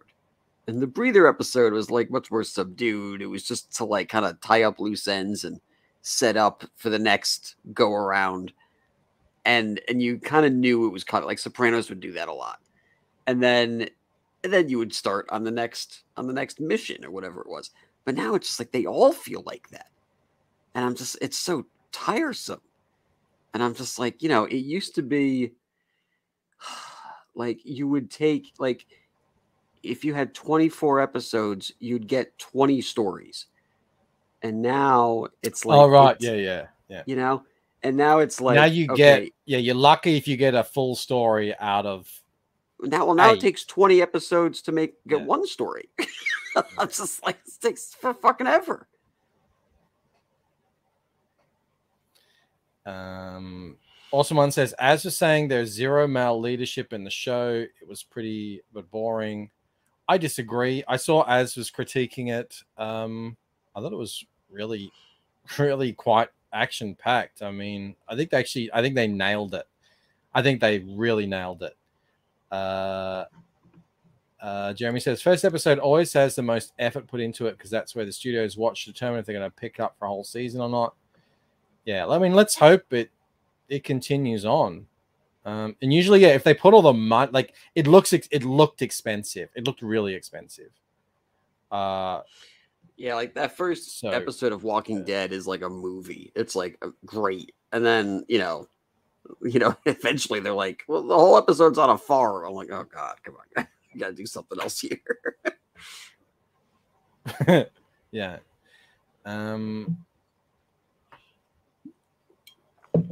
Eric doesn't watch current TV. There's some good stuff out there. Congratulations. I understand. Eric July said the same thing. He's like, I just watch streams and just focus on my own stuff. I'm like, I don't know. I've always, ever since Heroes, I was totally off TV as well. And then Heroes came out. And that, for me, kind of changed the game. And I was like, I'm into this. And then Lost came out. And it's just sort of been going from then. It's sort of become a part of my life where I don't know, we're humans. We like to have stories. And I've been into them ever since. Dave says, loved the first Last of Us game. It was a classic. We live in an age of IP destruction and fan mockery. The game was enough for me. I'm not wasting a second on a TV show. Well, I'll tell you what. From this first episode, there is no destruction of the IP happening here. As far as in terms of like, what's the word? Faithfulness to the source material. I mean, it was a literally a almost, shot for shot remake of the first. I'd say probably hour of the game, but like condensed, maybe even longer, because they took out a lot of the actual gameplay. That didn't really progress the story. So, like, at the start where they like have to go and get their guns or something. Was it guns or was it the battery? I can't remember. They took that out, which is fine. Let's get to the part where they're got to take her. And yeah, I thought it was. See, that's really weird to me because that raises another question. If it's a completely faithful adaptation, why do it? Like, well, because I get what you're saying. Because people aren't going to play the game. and I think you can. I think it's a if it was a TV show, if the original Last of Us game was a TV show that was a classic and everyone loved, I agree. Why do it again?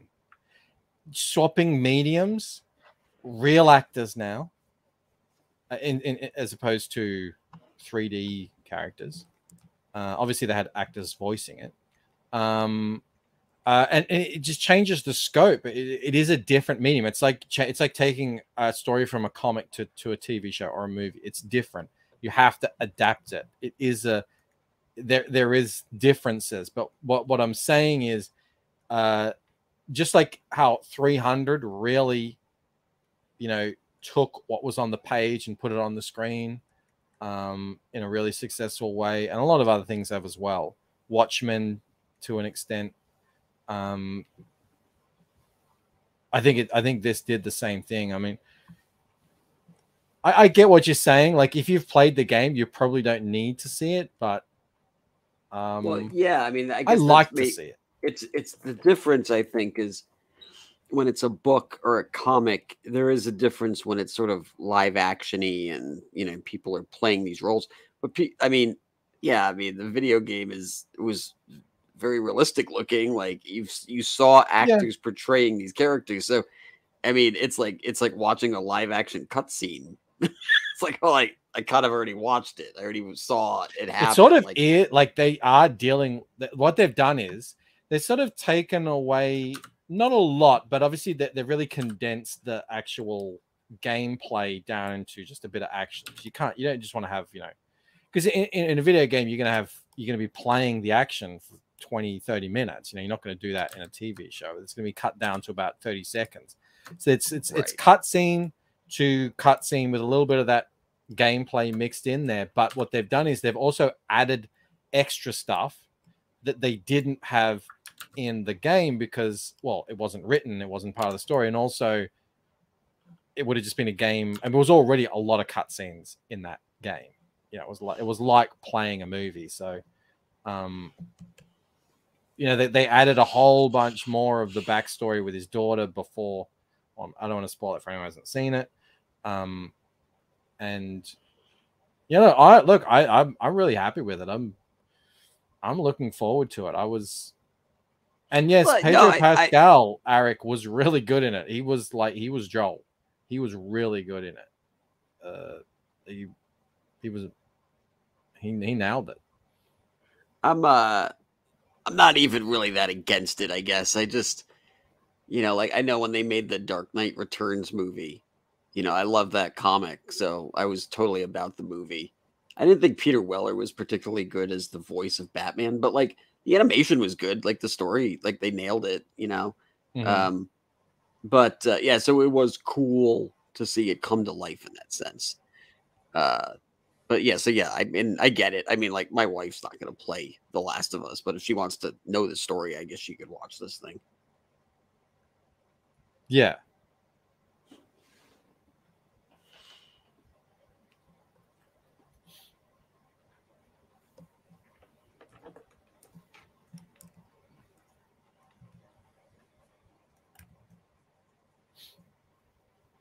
What are you guys saying? They made Joel's daughter black. Why is everyone's close family black in every remake? How does that make it better? I mean, she was really good, that actress. She really, I felt, I mean, you didn't really spend much time with her, but the time that you did spend in the game was obviously very impactful and set the scene for the whole thing. I get it. If you're just done with that, if that's going to annoy you, I understand. I really do. I'm probably more against race swapping than most people. I know a lot of people don't really care, especially if it's not relevant to the character. But to me, that just says to me, well, then you don't accept that the character is supposed to be representing a real person, which they are. Having said that, you never meet the mum, so you just assume, okay, well, the mum was obviously black, and the kid is clearly half black. She's not like a, you know, she's not a pure blood. So it's like, you know, whatever. I mean, they really changed the look of Ellie as well, her face. You know, people are they're talking about that. To me, the biggest change, and again, this in the stream today, I was like, no one was having it. I said I felt like she was played way too aggressively by that actress, and everyone was like, no, that's exactly what she was like. I was like, oh, I guess we have a different interpretation. I have no African kids. Awesome one. Not with that attitude. Not that I know of.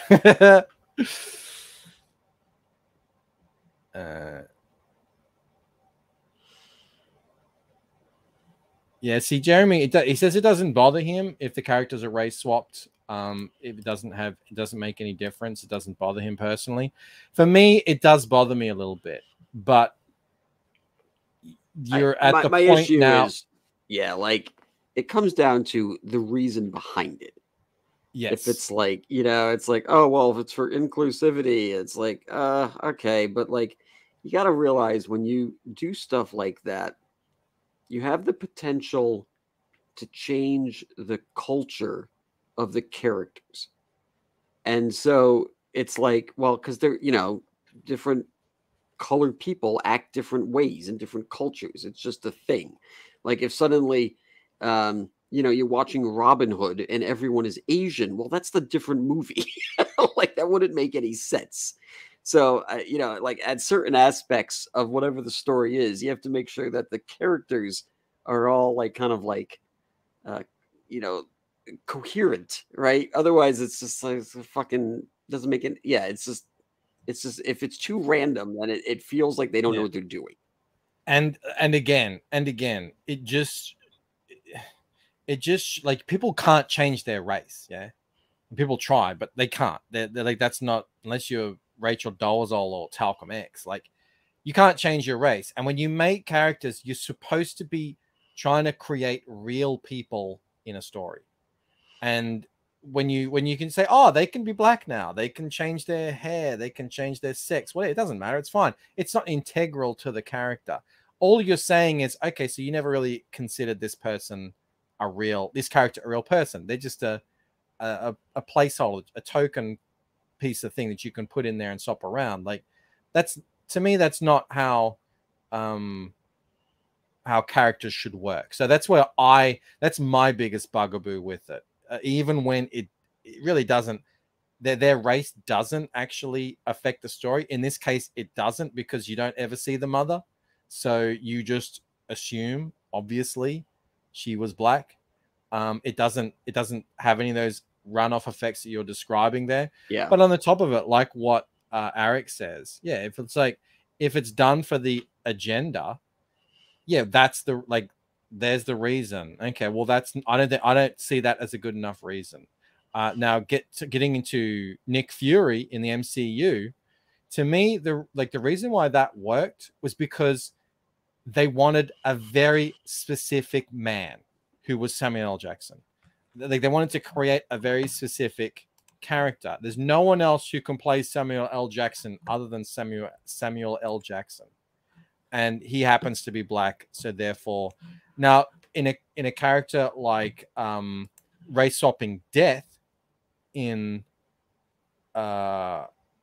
Sandman, and the Sandman fans rave about how, she stole the show and she was the best Death ever. And I'm like, she was just a normal woman. Anyone could have played that role, literally anyone.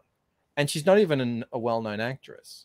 So it's not like we really desperately needed Oprah Winfrey in the role, or I don't know, Halle Berry or someone, Whoopi Goldberg. I don't know, but that's why it didn't really. And on top of that, the character of Death is so iconic as a skinny little white girl that it really didn't go down well. Again, too, it's also like who you're changing, because at least recently, it's just like, well, we're changing everyone except the white guy, and now the white guy's a bad guy. It's like, okay, well, Now it seems like you're purposefully trying to alter things because, you know, like they said, like there's an agenda in place. And, you know, it's like reverse tokenism. 40% Zed says the people that do race swaps do it because they hate white people and want them dead, but keep consuming product and get excited for the next product. Damn. Some of you guys are serious. You guys are serious about this stuff, and I respect that. I'm not as hardcore as you guys. You guys are like, Well, what's annoying about, I think, the whole conversation is that everyone has a 2 cents on it, but it seems to me that whenever it's like the lefty position, it's just very basic in its interpretation of why it's being done. And there's no nuance to any of the argument. And it's just like, well, it's just because it's the blacks' turn. It's like, that's not an argument. You realize how stupid and that's sounds? literally the reason too. It's like you guys had it long enough. You're just angry that the world is not about you anymore, and blah blah blah. And it's time to get it back. And that's all. That's the whole argument. It's revenge. That's really a bad argument. If your argument is it's my turn, it's like, well, that's not gonna, you know, change minds or change hearts. That's you know, that's just gonna create more of a divide because a lot of people think that that's a ridiculous sentiment.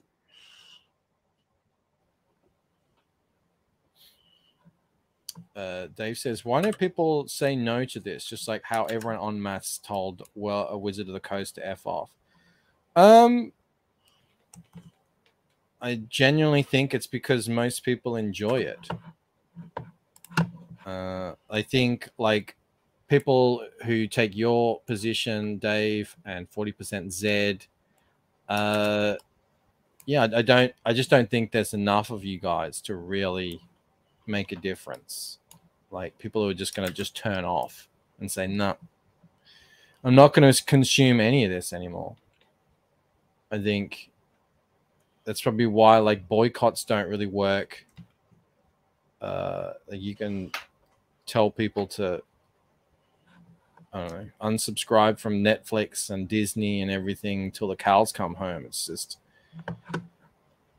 I don't think it's going to happen that way because I just don't think that opinion is anywhere near the majority. I think it's pretty, what's the word I'm looking for? Well, it's a low enough percentage. Is Australia Asia, says Awesome One. No. And then Mo says, no, it's Oceania. Mel says it's Oceania as well, too. I reject both sentiments. Australia is Australia. Australia is a continent. It's its own thing. We exist down here in and of ourselves. We're close to Asia. We're tucked underneath Asia, but we're not Asia. And if we accept Oceania, that means it's like, what is that? Like Tonga is part of us? Samoa? Indonesia? Nah. I reject. I might be alone on that. Jeremy says, yeah, the second I see agenda, I'm out. But if something starts off good like this, I'm going to give it a chance. I'd rather enjoy something than be outraged all the time like we see on so many channels. Yeah. Asia's tanked. The balls of Asia. We're dangling below. Now throw the shackles off the metric system. Never. What? Like, you guys just don't know. The metric system is the bee's knees. I'm not getting anything done coloring on stream, and I really need to get this finished. So I think we're probably going to end it there. I'll come back tomorrow morning and just like absolutely smash out, finish this off, smash out. I'm going to smash Boom Operator. Oh, that didn't sound good. I mean, I'm going to smash High Heels. Mel won't like that.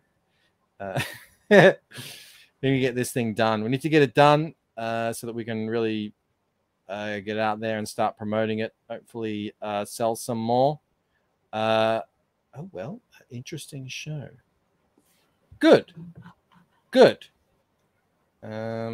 Get back to me when the metric system puts a man on the moon. I think China are trying to do that. I think China are going to the moon. I mean, they say they are.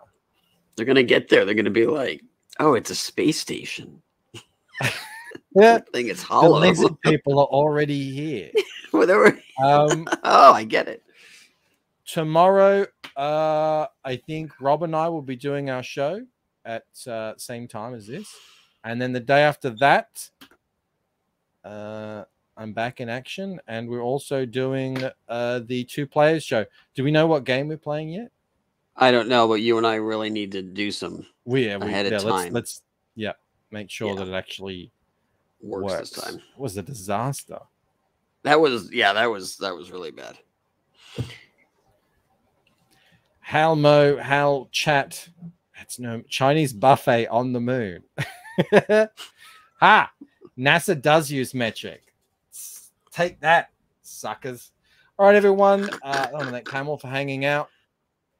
Go back Boots and Heels. Go back the Quadriptych cover. Go back his new awesome standee thing. There's also the Preston Acevedo print. If you haven't, back the Second Chance campaign. Sign up to Replicator. What else? Sign up to Painted Death. All good stuff. And what about that thing that Rob's doing? You know, that spinning wheel sign up thing? Oh, yes. The Great Giveaway, the Great Wheel Giveaway.com/sign up. I couldn't get that. Yeah. MailChimp is like, when you get basic MailChimp, they're like, there's only so much we can offer you. All right. We're not going to give you a full URL. They're kind of dicks about it too. They're like, oh, that'd be nice. Wouldn't you like that? Fuck off. No, well, they say like, oh yeah, you can do that. So you go to click it, and they're like, $19.99 a month. Every $20. Thank you. It's like a maze, and every turn has a paywall on it. Yeah. All right, guys. Oh, and also Witching Hour tomorrow with Joe Ball. Ooh, excellent. Oh, okay. Excellent. Make sure you sub to Jeremy as well. Okay, guys. I'm sending us out. Want to thank the most amazing, incredible, spectacular, always ever phenomenal, sexiest chat in all of CG. I will see you guys soon. Good night. Individually, we are weak like a single twig, but as a bundle, we form a mighty fat